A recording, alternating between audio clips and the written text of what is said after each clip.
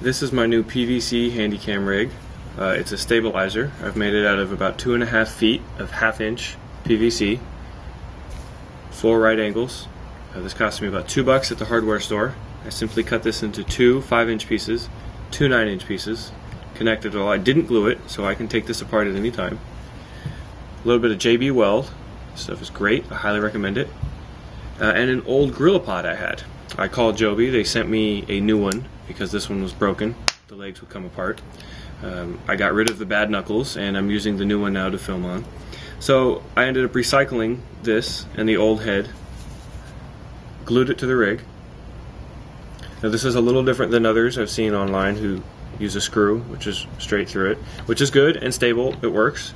But I needed something that was universal and could work with the rest of my tools. So this allows me to easily connect to Joby's video pod. It's pretty cool. It's got magnetic feet. It's got a smooth pan. Okay tilt. It's a little stiff, but it works. In addition, it allows me, of course, to connect to the one I'm on right now, and then swiftly back to this on the fly.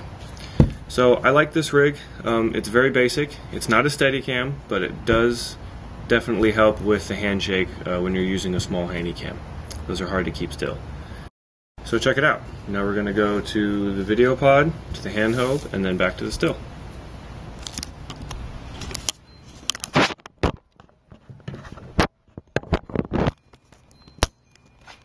Now we're on the Gorilla Pod video. With a little practice, you get some really good pans, all things considered. Keep in mind, this is a travel setup. I'm not talking broadcast quality here. But all in all,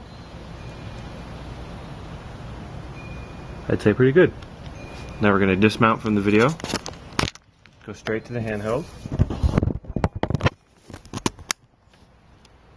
and do a couple of movements.